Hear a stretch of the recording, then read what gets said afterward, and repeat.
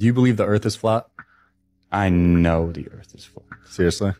Astrology and flat Earth or true Earth are symbiotic. You cannot have one without the other. If you have a ball and you are spinning, flying through space, chasing this fireball, your constellations would change every now and then. And our constellations have never changed. The stars have never changed. We have the same 12 zodiac signs that we had back in the Dendera stones in Egypt over 5,000 years ago. We're not moving. Every single ancient society knew this. The Mayans, the Aztecs, the Hindus, the Egyptians, every single ancient culture knew that we live in a geocentric universe, not a heliocentric, where we are spinning, chasing this ball of fire while all of these other planets are rotating around us, while all of these other stars are rotating around us. If that was the case, Polaris would move, number one, which is the North Star, and it doesn't. Number two, all of the constellations would not rotate solely around Polaris, but they do. Therefore, we are the center of the universe. Believing in the Big Bang Theory is something that is very common today, where people think, we're the product of an accident and that,